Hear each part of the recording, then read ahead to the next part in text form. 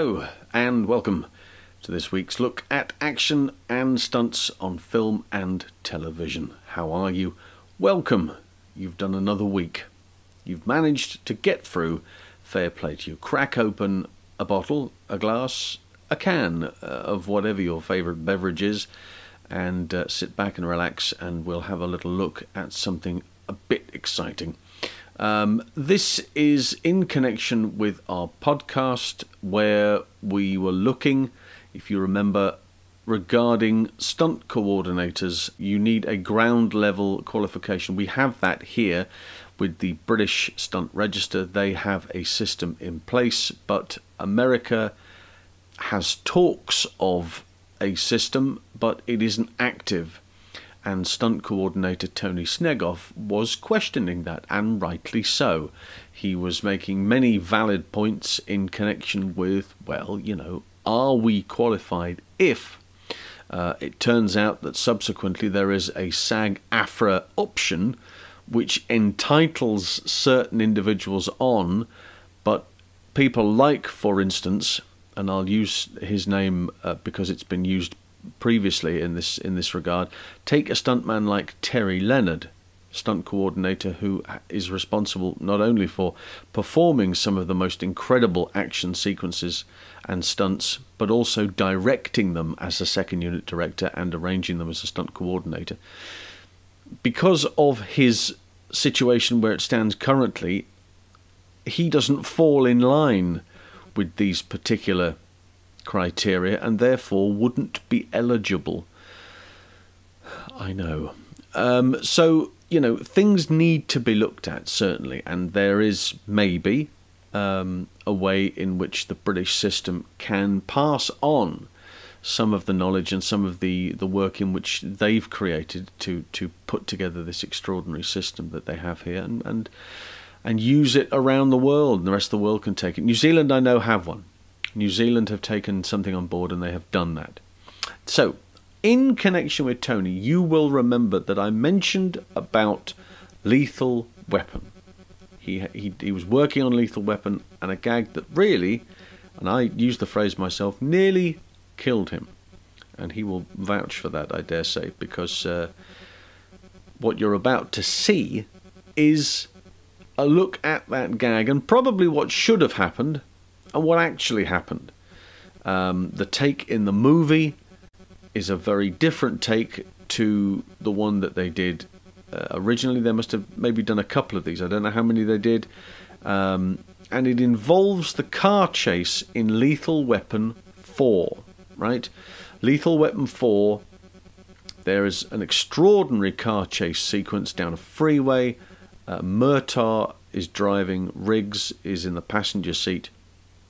He has a fight with Jet Li on the back of a articulated lorry. It's got canvas down the side of it. You remember there's all that sliding down the road, down the freeway, on bits of furniture being dragged behind it's absolutely spectacular. There is a sequence in this where their vehicle leaves the freeway, jumps from the freeway through a building and out the other side, and then rejoins the freeway again for the remaining part of that chase. That's the gag we're referring to, and we'll have a little look at it right now. So, here, let's have a look at this extraordinary moment. This is the two guys. They are in the cradle. Tony Snegoff is on the right. I don't know who the other guy is, but I will find out. But on the right-hand side, that's him. They start to see the vehicle approaching, obviously at speed. The other guy gives him a shove to go right.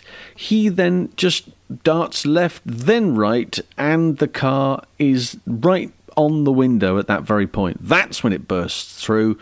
The guy on the left manages to get clear. Tony does not. He is hit by the car and thrown from the cradle.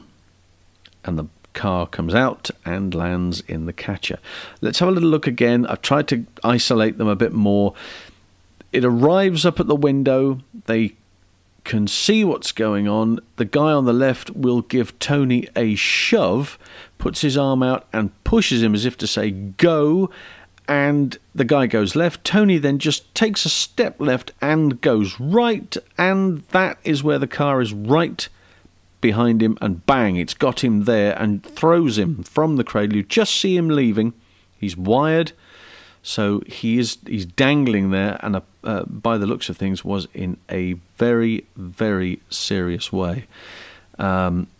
Why the timing happened, I don't know. Was the car travelling much faster than it had been in a rehearsal leading up to it? I don't know.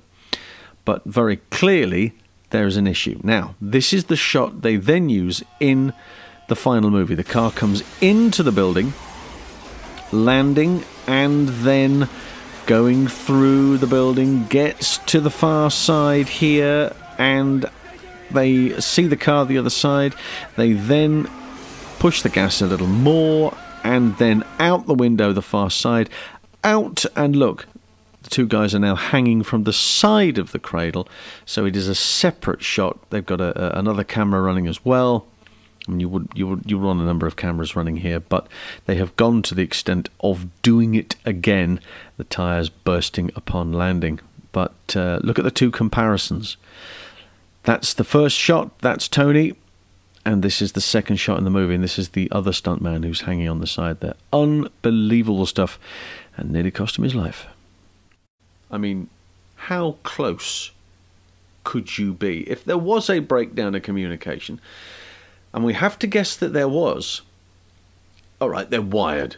They are wired, you know, and the purpose of this is that they are a window cleaning team, and they're cleaning the windows, and then the car comes through the middle of them, which I guess was the idea. Well, if you look in the final take, or the one used in the picture, they're already hanging on the side of that, giving the impression that they've reshot that, possibly with, I don't know whether Tony's involved in, I don't believe Tony would have been involved in the second one after the incident in the first, because they've clearly got him.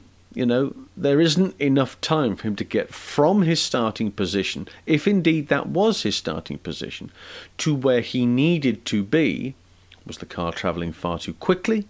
Looks like it was really shifting. They've used slow-mo in the final edit, so there is a possibility that because of that they've been able to use it, but you just don't know, and consequently that's where the problem lies. It's a moment of real anxiety, and evidently didn't use it in the final take.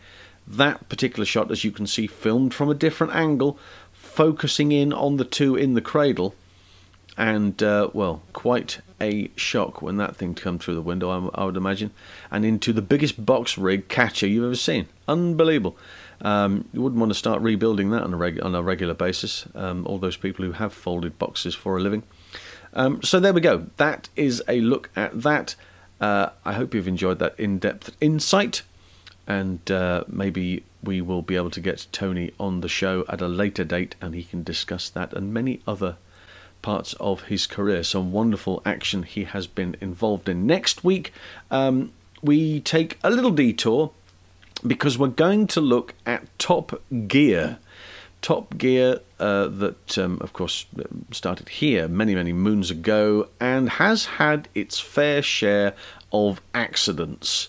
Consequently, the show is in the balance at the present time. Many people have said it's in the balance for quite some time, since the three usual lads left, and these current three, including one Freddie Flintoff, have taken over. It is with reference to Fred that we are looking at an incident that happened just before Christmas of last year, and consequently has caused him some serious injuries and has brought the reputation of the show into question. We're looking at the stunts that have taken place throughout that period. Going to have a little look at those, and maybe we can find out why all of this happened in the first place. That will be next week, so don't forget to check out the Pod Dojo Network. They're responsible for all the details as the podcast. They've got many other podcasts. Go and check them out. And until next time, bye for now.